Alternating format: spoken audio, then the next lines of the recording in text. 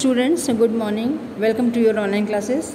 Class 1, this is the video about the subject of English literature, and this is your books cover the English route, a multi-skill course in English.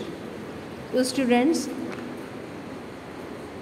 you are reading lesson 7, a selfless act, जो कि story है एक राजा की और एक बूढ़े person की जो कि आम की सैपलिंग्स यानी आम के छोटे छोटे पेड़ लगा रहे हैं। आप लोगों ने इसके first page and second page का ऑलमोस्ट हाफ आप लोगों ने कंप्लीट कर लिया है। हम लोगों ने पढ़ा था the old man replied politely, यहाँ तक हम लोगों ने पढ़ लिया था।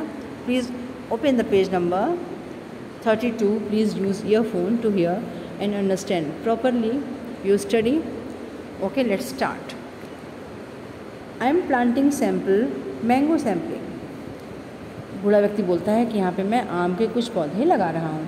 They will be sweet and tasty fruits when they grow. वो जब बड़े हो जाएंगे तो बहुत मीठे और अच्छे फल देंगे। The old man replied politely. राजा के पूछने पर ओल्ड मैन ने विनम्रतापूर्वक उत्तर दिया, but that will take a long time and you are so old and week. You may not live for so many years to eat the mangoes, said the king.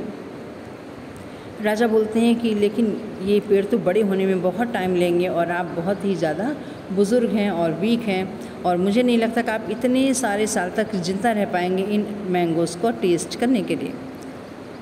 You are right sir, said the old man. Old man ने कहा, आप हुजूर आप सही बोल रहे हैं, और ये बात उसने बहुत मुस्कुरा के बोली। Surely I may not the eat there fruits but others will. I am planting these samplings for them. उसने कहा, हाँ ये संभव है कि मैं उस समय तक ज़िंदा नहीं रह सकूँगा इसका टेस्ट करने के लिए, लेकिन मैं जानता हूँ कि बाकी लोग रहेंगे और ये प्लांट मैं उनके लिए लगा रहा हूँ। The king was very pleased with the old mains reply. राजा उस ओल्ड मैन की बात को सुन के बहुत खुश होते हैं। You are a good and kind hearted man. वो कहते हैं आप बहुत ही अच्छे और दयालु हृदय के व्यक्ति हैं। Then he called one of the soldiers and told him something. उन्होंने अपने एक सैनिक को बुलाया और उसको कुछ लाने को बोला। The soldier road back to the palace and return soon with a golden mangoes. सैनिक जाता है और राजमहल से वापस आता है, और अब जब वो वापस आता है तो उसके संग क्या रहता है, एक गोल्डन यानी सोने का आम रहता है।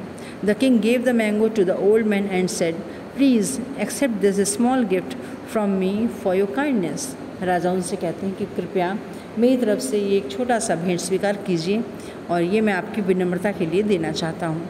Thank you sir, said the old man smilingly. बूढ़े व्यक्ति मुस्कुराते हुए कहते हैं, धन्यवाद।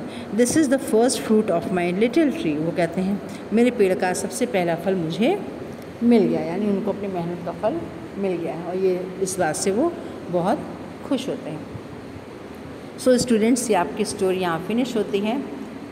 चलिए जल्दी फटाफट से हम लोग एक्सरसाइज कर लेते हैं। Word meaning and question answer आपको अगली वीडियो में होगा।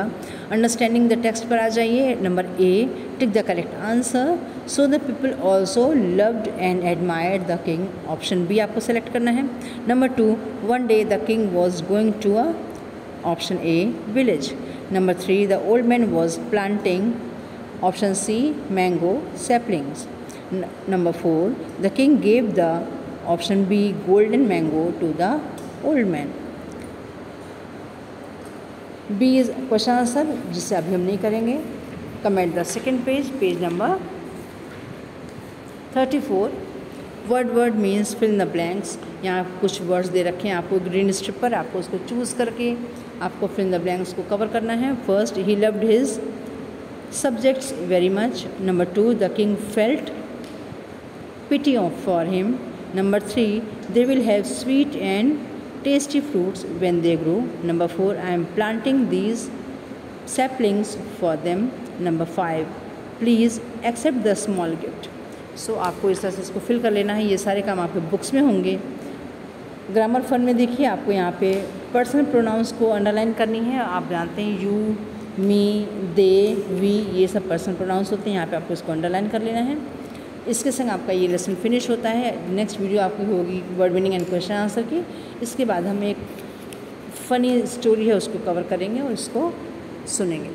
Till then take care and good bye.